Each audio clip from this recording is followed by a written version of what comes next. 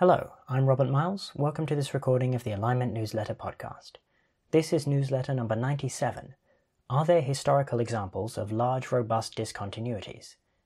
Published on the 29th of April, 2020 by Rohin Shah. Highlights. Link, Discontinuous Progress in History, an update by Katja Grace, summarized by Nicholas. One of the big questions in AI alignment is whether there will be a discontinuous AI takeoff. See here in Newsletter 62 for some reasons why the question is decision relevant. To get a better outside view, AI Impacts has been looking for large discontinuities in historical technological trends. A discontinuity is measured by how many years ahead of time that value is reached, relative to what would have been expected by extrapolating the trend. They found 10 100-year discontinuous events. For example, in ship size, the SS Great Eastern, the average speed of military payload across the Atlantic Ocean, the first ICBM, and the warmest temperature of superconduction, yttrium barium copper oxide. There are also some interesting negative examples of discontinuities. Particularly relevant to AI are AlexNet not being a discontinuity on the ImageNet benchmark and chess performance not having any discontinuities in ELO rating. Nicholas's opinion. Ignoring the George Washington Bridge, which confuses both me and the authors, I'd roughly categorize the causes of these discontinuities as 3 of them were due to a concerted but apparently misplaced effort towards something others weren't trying to do. These are Pyramid of Djoser, SS Great Eastern, and the Paris Gun. 2 of them were due to the Atlantic Ocean causing a threshold effect, as they explain in the post. These are the ICBM and the first non-stop transatlantic flight. 4 of them were due to a new technological breakthrough, followed by increased investment and a faster rate of progress. These are the 2 telegraph cables, nuclear weapons, and superconductors. Of these, the final category seems the most relevant to AGI timelines, and I could imagine AGI development following a similar trajectory, where a major breakthrough causes a large amount of investment, and then we have much faster progress on AI going forward. I was quite surprised that AlexNet did not represent a discontinuity on ImageNet performance. It's widely regarded to have kicked off deep learning in the computer vision community. I'm not sure if this is because the discontinuity metric they use doesn't correspond with my sense of breakthrough, because there were only 2 years of ImageNet beforehand, or because the vision community is just mistakenly attributing gradual progress to one major event. Rohin's opinion. I agree with Nicholas that the final category seems most relevant to AI progress. Note though that even for this analogy to hold, you need to imagine a major AI breakthrough, since, as Nicholas pointed out, these discontinuities were caused by a radically new technology. Telegraph cables replacing ships, nuclear weapons replacing conventional bombs, and ceramic superconductors replacing alloy superconductors. This doesn't seem likely in a world where progress is driven primarily by compute, as discussed in Newsletter 7, but could happen if, as academics often suggest, deep learning hits a wall and we need to find other AI algorithms to make progress. Link, Description versus Simulated Prediction by Rick Korzekwa, summarized by Nicholas. AI Impacts investigation into discontinuous progress intends to answer 2 questions. 1. How did tech progress happen in the past? And 2. How well could it have been predicted beforehand? These can diverge when we have different information available now than in the past. For example, we could have more information because later data clarified trends, or because the information is more accessible. Or we might have less information because we take an outside view, looking at trends, rather than an inside view of knowing the specific bottlenecks and what might need to be overcome. The post then outlines some trade-offs between answering these 2 questions, and settles on primarily focusing on the first, describing tech progress in the past. Nicholas's opinion. I don't have a strong opinion between which of these 2 questions is most important to focus on. It makes sense to me to work on them both in parallel, since the data required is likely to be the same. My concern with this approach is that there's no clear denominator for the discontinuities they find. The case studies convince me that discontinuities can happen, but I really want to know the frequency with which they happen. Rohin's opinion. Given that we want to use this to forecast AI progress, it seems like we primarily care about the second question, simulated prediction. However, it's really hard to put yourself in the shoes of someone in the past, making sure to have exactly the information that was available at the time. As a result, I broadly agree with the decision to focus more on a description of what happened. Section Technical AI Alignment. Subsection Problems. Link, Specification Gaming, The Flip Side of AI Ingenuity, by Victoria Krakovna et al., summarized by Rohin. This post on the DeepMind website explains the concept of specification gaming, discussed in Newsletter 1, and illustrates 3 problems that arise within it. First, and most obviously, we need to capture the human concept of a given task in a reward function. Second, we must design agents without introducing any mistaken implicit assumptions, for example that the physics simulation is accurate when it isn't. Finally, we need to ensure that agents don't tamper with their reward functions. Subsection Interpretability. Link, Finding and Visualizing Weaknesses of Deep Reinforcement Learning Agents, by Christian Ruprecht et al., summarized by Rohin. This paper proposes a new visualization tool in order to understand the behavior of agents trained using deep reinforcement learning. Specifically, they train a generative model which produces game states, and then optimize a distribution over state embeddings according to some target function, such as high reward for taking a specific action. By sampling from the resulting distribution, they create a diverse set of realistic states that score highly according to the target function. They propose a few target cost functions, which allow them to optimize for states in which the agent takes a particular action, states which are high reward, where the worst Q value is large, states which are low reward, where the best Q value is small, and critical states, which have a large difference in Q value. They demonstrate results on Atari games as well as a simulated driving environment. Robert's opinion.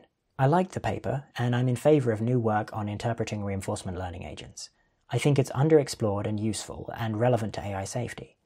The methods seem in a similar vein to feature visualization methods for classic vision, but solely focused on the resulting behavior of the agent. It'd be interesting to see if such methods can give insight into the internals of RL agents. It's also a shame the demonstration of the results is wholly qualitative. The authors demonstrate some apparent flaws in the agents, but don't produce any results which show that the insights their method produces are useful. I think the insights are useful, but it's difficult to validate the claim, and I'm cautious of work which produces interesting and seemingly insightful methods, but doesn't validate that the methods produce actually useful insight. Link, Estimating Training Data Influence by Tracking Gradient Descent, by Garima Priti et al., summarized by Robert. This paper presents the track-in method for tracking the influence of training data points on the loss on a test data point. The purpose of the method is to discover influential training points for decisions made on the testing set. This is defined loosely for a training point X and test point Z as the total change in loss on Z caused by training on X. They present several approximations and methods for calculating this quantity efficiently, allowing them to scale their method to ResNet 50 models trained on ImageNet. The standard method of evaluation for these kinds of methods is finding mislabeled examples in the training dataset. Mislabeled examples are likely to have a strong positive influence on their own loss, strong as they're outliers, and positive as they'll reduce their own loss. Sorting the training set in decreasing order of this self-influence, we should hence expect to see more mislabeled examples at the beginning of the list. We can measure what proportion of mislabeled examples is present in each different initial segments of the list. The authors perform this experiment on CFAR, first training a model to converge, and then mislabeling 10% of the training set as the next highest predicted class, and then retraining a new model on which track-in is run. When compared to the 2 previous methods from the literature, influence functions and representer points, track-in recovers more than 80% of the mislabeled data in the first 20% of the ranking, whereas the other methods recover less than 50% at the same point. For all segments, track-in does significantly better. They demonstrate the method on a variety of domains, including NLP tasks and vision tasks. The influential examples found seem reasonable, but there's no quantification of these results. If you want to read more, you can read the paper Understanding Black Box Predictions via Influence Functions. Robert's opinion. It's interesting to see methods which can find which parts of the training data have an impact on the decisions of a model. I think the approach taken here, and in influence functions, of using the change in the test loss is okay, but it doesn't seem to be exactly what I think when I say which data points had the most influence on this decision being made this way. It's also difficult to compare these methods without either a benchmark, a human experiment, or some way of demonstrating the method has produced novel insight which has been verified. The mislabeled data experiment partially fulfills this, but isn't what these methods were ultimately designed for, and is hence unsatisfactory. Subsection Forecasting. Various trends relevant to AI alignment by Asya Bergel and Daniel Kokotayo, summarized by Rohin. AI Impacts has published a few analyses of trends relevant to AI alignment. Will we see a continuous or discontinuous takeoff? Takeoff speeds, which is a link, operationalizes continuous takeoff, they're called slow takeoff, as there will be a complete 4-year interval in which world output doubles before the first 1-year interval in which world output doubles. AI Impacts searched for precedents for economic n-year doubling before 4 n-year doubling, and found this happened between 4000 and 3000 BC, and probably also between 10,000 and 4000 BC. Note, this implies there was a 6,000-year doubling before the 10,000-year doubling, even though there wasn't a 4,000-year doubling. How hard will it be to solve a crisply stated problem of alignment? One way to get an outside view on the matter is to look at resolutions of mathematical conjectures over time. While there's obvious sampling bias in which conjectures are remembered as being important, the results could nonetheless be informative. They find that the data is fit closely by an exponential function with a half-life of 117 years. Since AI progress seems to be driven at least partially by compute, as discussed in Newsletter 7, forecasting trends in compute seems important to forecasting AI progress. DRAM price per gigabyte has fallen by about a factor of 10 every 5 years from 1957 to 2020, although since 2010 it's been more like a factor of 10 over 14 years. Geekbench score per CPU price has grown by about 16% a year from 2006 to 2020, which would yield an order of magnitude over 16 years. This is slower than other CPU growth trends, but this could be because Geekbench score is a markedly different metric. Rohin's opinion. I'm surprised that mathematical conjectures take so long to be resolved. I would have expected a smaller half-life than 117 years. I'm not sure if I should update strongly, though. It's possible that we only remember conjectures that took a long time to be resolved, though it's somewhat surprising then how well the data fits an exponential.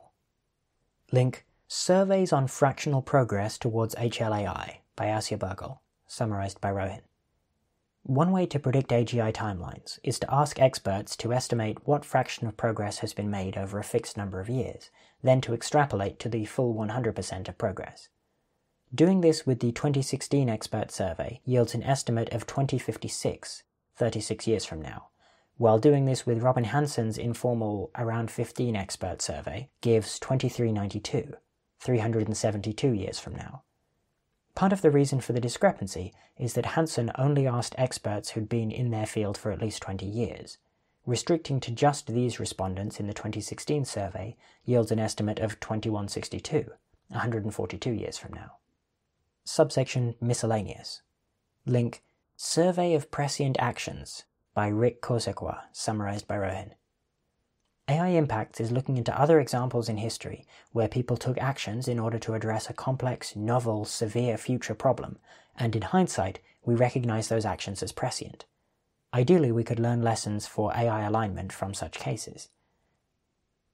The survey is so far very preliminary, so I'll summarize it later when it's been further developed, but I thought I'd send it along if you wanted to follow along. I found the 6 cases they've identified quite interesting.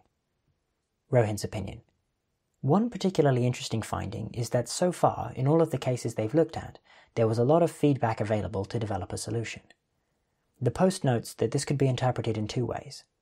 First, since feedback is abundant in real-world problems, we should expect feedback for AI alignment as well, the optimistic take discussed in Newsletter 80.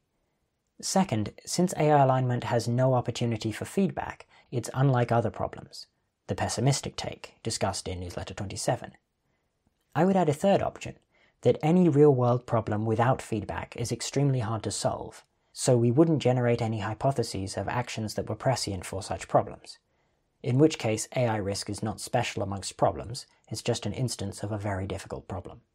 Section AI Strategy and Policy. Link, Improving Verifiability in AI Development by Miles Brandage et al., summarized by Flo. This multi-stakeholder report by authors from 30 different organizations proposes mechanisms to help with making claims about AI systems easier to verify.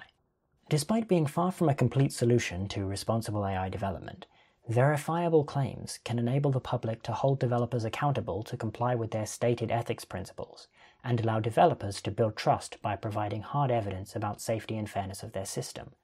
Better mechanisms for making such claims could also help with the regulation of AI systems, as well as improve safety by counterbalancing competitive pressures to cut corners and helping independent outside parties to assess the risks posed by specific applications. The proposed mechanisms cluster into three classes: institutional, software, and hardware. Institutional mechanisms act on the incentives AI developers face. These include third-party auditing of AI systems, for which a task force investigating different options would be helpful, and the publication of incidents to provide evidence that incidents are taken seriously and prevent others from repeating the same mistakes. Other approaches are broadly analogous to adversarial training. Collaborative red teaming exercises help to explore risks, and bias and safety bounties incentivize outsiders to seek out and report problems.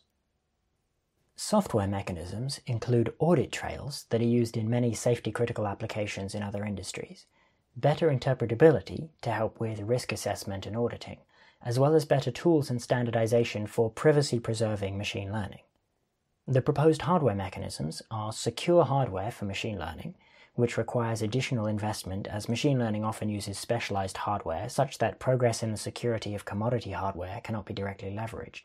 High-precision compute measurement to help with verifying claims about how many computational resources were used for a particular project, and compute support for academia to allow academic researchers to better scrutinize claims made by the AI industry. If you want to read more, you can read the paper Toward Trustworthy AI Development: Mechanisms for Supporting Verifiable Claims. Flo's opinion. It would be exciting to see policymakers and AI developers experiment with the proposed mechanisms, not because I'm confident that all of these mechanisms will be useful for incentivizing safer AI development, but because trying solutions and observing their specific shortcomings is useful for coming up with better solutions, and trying things early gives us more time to improve and iterate. However, the danger of lock-in is real as well. If the mechanisms won't be iterated on, delaying implementation until everything is watertight would be the better option. On the level of concrete mechanisms, regular red teaming exercises and more research on interpretability seem especially useful for safety, as common interaction with failure modes of AI systems seems to make safety issues more salient. Rohin's opinion. I love seeing these huge collaborations that simply enumerate possibilities for achieving some goal. The previous one, also organized by Miles, is the Malicious Use of AI paper. It gives me much more confidence that the list is in some sense exhaustive. Any items not on the list seem more likely to have been intentionally excluded, as opposed to the authors failing to think of those items. That said, these mechanisms are still only one type of way that you could build trust. In practice, when I trust people, it's because I think they also want to do the things I want them to do, whether because of external incentives or their intrinsic goals. I wonder how much this kind of trust building can be done with AI. For example, one story you could tell is that by producing compelling evidence that a particular algorithm is likely to lead to an existential catastrophe, you can build trust that no one will use that algorithm, at least as long as you believe that everyone strongly wants to avoid an existential catastrophe, and this outweighs any benefits of running the algorithm. This concludes Alignment Newsletter number 97. For more information, you can go to rohinshah.com/alignment-newsletter, where you can find all of the previous newsletters and also a spreadsheet of all of the papers and summaries that have ever been featured. Thank you for listening.